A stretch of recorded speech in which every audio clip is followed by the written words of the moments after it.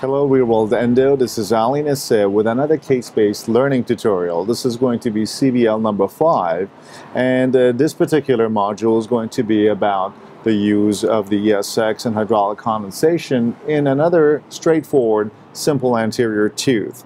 Now I'm going to be doing a few of these case-based learning modules on straightforward simple cases because I'm a firm believer, as I have mentioned in previous modules, that anytime you have a new filing system or a new instrumentation or any kind of new material that you're going to want to implement and use clinically, it's always best to start from the simpler cases until you can get to the more complex cases. In fact, I'm a firm believer that before you can even use it clinically, it's always best to practice on extracted teeth where you can make all the mistakes that you want and you can try and test the limits of any technique or material, and then take your experience and knowledge into clinical practice and use it on patients. And that, I believe, is the most responsible way of implementing any new technology into your practice, as well as the fact that by the time you get to use it on patients and you're using a simple case,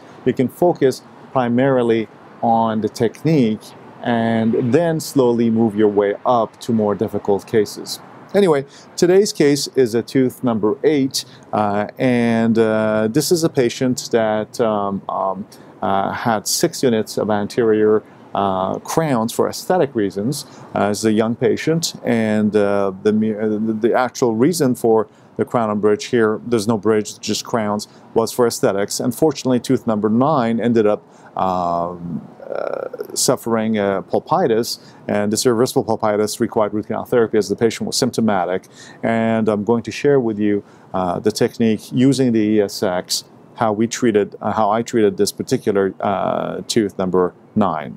So, okay, let's go in and take a look. As you know, this is a tooth number 9, and as we do always using radiographs, we get an estimated working length, and here we find 24 millimeters as an estimated length that we start with. And here's the patient's teeth. You see they look very beautiful, and our goal here is to keep them beautiful by making sure that we use a protocol to access this tooth that doesn't result into too many micro cracks and fractures and potential loss or breakage of the crown. After isolation of the tooth, I'm using the 6801 DuraCut burr here. This is another one of those burrs in the modern crown and bridge kit that is used in our real world endo access kit. And this is a very special burr. The diamonds are basically bonded very, very tightly and strongly to the substructure. This way they don't just fall apart, because what ends up happening with these new modern crowns is the material, whether it's lithium disilicate or zirconia, is so hard that the diamond particles keep on basically falling off of the burr.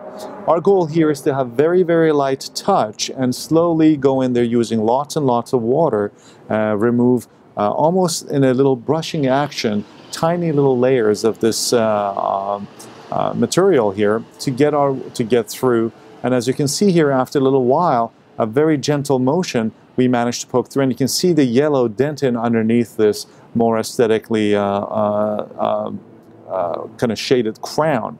After the dentin has been exposed, now we're moving to a 1557 saber cut burr, which I've mentioned before is one of my favorite burrs, and it's also in the real world endo access kit. It's a very efficient way of using it, and using the electric handpieces here, we already got to the pulp, and I also improved the isolation in that area using some opal dam. And now I'm using a size 15 hand file to just check for the initial patency here. And it does show that here I have the stopper at 24 millimeters, which is my estimated length, that the file easily goes to that length. From the ESX technique card, we know that once the 15 reaches our estimated length, now we're going to use a couple of strokes of the expediter. And here again, just showing that the expediter is moving down and we're using a single stroke. Please pay attention here to this SSC, or single stroke and clean motion, using this little endo swipe that we have developed here at Real World Endo. It's a little swipe, and after just 3 little strokes, we're removing any remaining debris that's loose in the area using ultrasonics. And I'm also changing the tip of the ultrasonic to this E11 or E12 tip with a file which I'm going to use later.